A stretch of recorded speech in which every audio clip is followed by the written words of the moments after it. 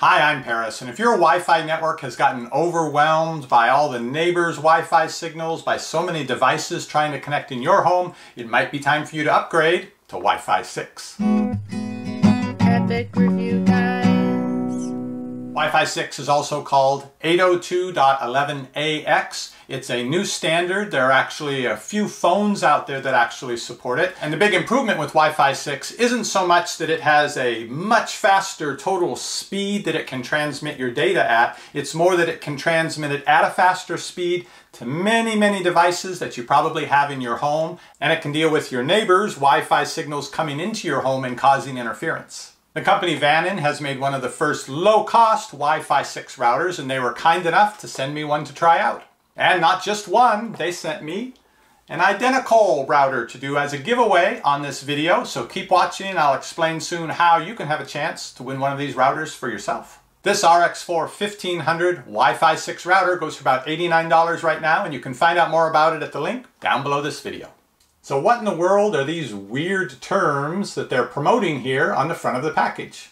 Well, this picture does a pretty good job of explaining it. So many people now have 20, 30 devices in their home that access the internet. Things get a little crowded Wi-Fi wise in your house. And you have people in apartment complexes, condos, neighborhoods where the houses are packed in close together. So you not only have all of your devices trying to talk to your router, you've got all those devices of your neighbors talking to their router and all of those signals coming through your place. Routers don't like that. Their only solution in the past has been to either skip to a different channel, which there are only a limited number of, or bump up the transmission power to try to blast your signal to your devices, irregardless of whether that's going to upset your neighbor's Wi-Fi network. Well, with the Wi-Fi 6 standard, there's finally a system in place where your router can be aware of the networks around it and basically code so it knows these signals are not something I have to deal with. So it sort of cuts out that interference, and the Wi-Fi 6 routers now have more frequencies they can work with, which means there's more opportunity for them to jump around and see something that doesn't have a lot of network traffic already happening and use that to communicate to devices in your network. Another big improvement is that it can talk to multiple devices at the same time. Traditionally, routers would talk to one device at a time, take care of the business there, go on to the next device. That slows down your connection, which really matters a lot if you're playing a game. It can also keep track of which kind of data and how much data different devices need. Your Kindle isn't going to connect very often, but when it does, it's going to want to be able to download that book quickly. Your television set, when you're running Netflix, is going to have a constant stream of a lot of data going to it, and your phone, some of the times there won't be a lot of data. If you're playing a game or watching a video, sometimes there might be. So Wi-Fi 6 routers can work more efficiently with the devices in your network and play better with the networks around you. Here's the RX4 1500 router. It's about the same size as the router you have now, probably. It's got 4 antennae. I think it's only got one light on it, which is kind of interesting. I'm used to routers having so many lights now with all their different indications. Got one little green light there that either stays on or flashes, and that's it for how it communicates to you visually. On the back, the blue port is where you will connect your modem, so the signal goes in there. You've got 4 gigabit Ethernet ports that can go out to other devices, to printers, to things that aren't wireless and you need to plug in directly. A reset button, recessed here, the WPS button to make it easy to connect devices, your power plug goes there, and on-off switch. Also included the power transformer, an Ethernet cable, and a fairly short list of instructions considering all the things this device can do, but you can go online and download the full user manual if you'd like. Just reading through the instructions, I can tell you it's not super hard to set up this new Wi-Fi 6 router, but it's sort of got you do it the way you used to do routers several years ago, where once you got them plugged in and the light goes green, you have to go in from a computer. I guess you could go in from a phone. You have to go to a specific IP address and log in there and manually go in and set the things. Whereas this is what I currently use for Wi-Fi in the house. This is the TP-Link Deco M5.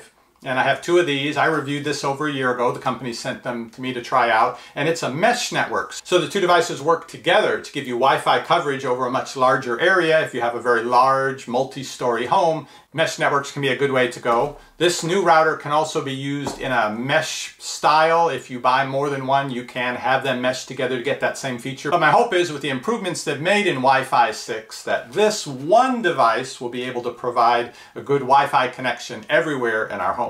But I was telling you about the setup interface that was sort of a step backwards with what I see I have to do here with the Wi-Fi 6 router. The Deco unit was set up from my phone. You download an app, you plug them in, and then you go into the app and it takes you through setting them up. Very easy for anyone to do. But let me go disconnect my Deco units, get this new RX4 1500 plugged in, and I'll show you what's involved.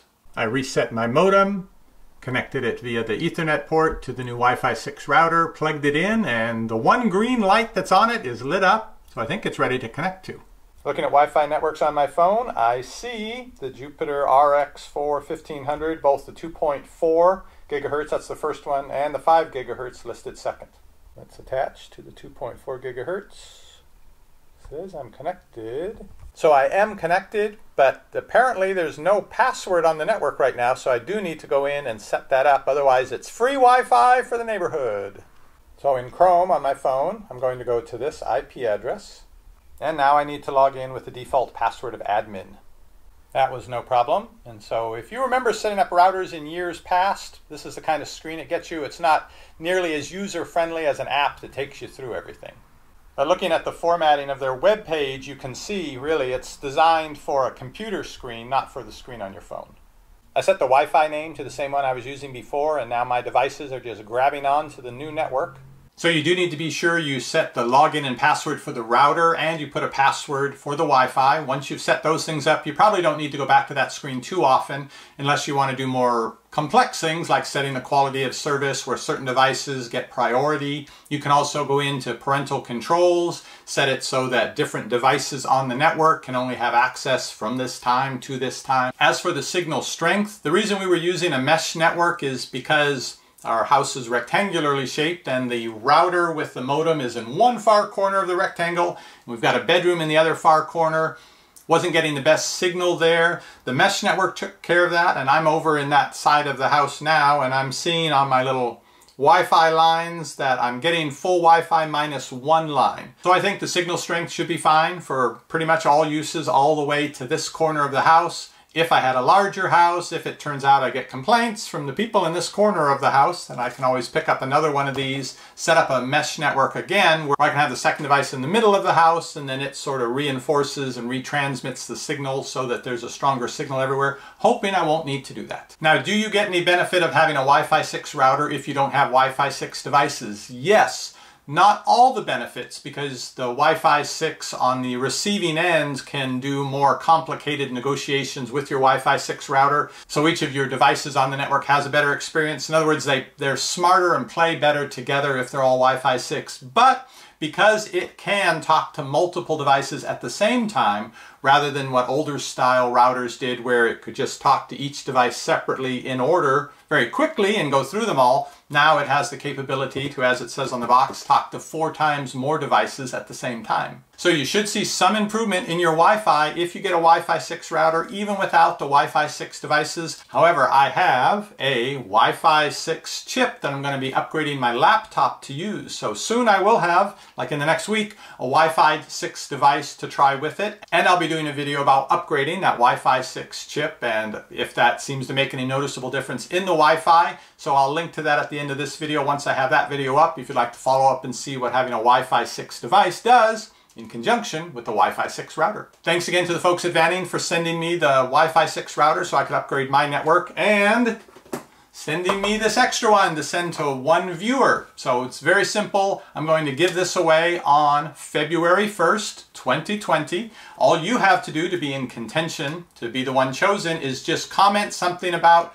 Wi-Fi or technology down below this video. I'll look through the comments, pick one at random. I'll get in touch with you by responding to your comment and letting you know if you are the winner, and then I will get this in the mail to you. Be sure you subscribe to this channel so you'll get notified when that Wi-Fi chip upgrade video goes up and other technology videos, and I'll see you on the next review. Shopping is easy when you know what to buy. At Epic Review Guys, we give it a try. What does the fox buy? Nobody knows, but before he goes shopping, he watches our video.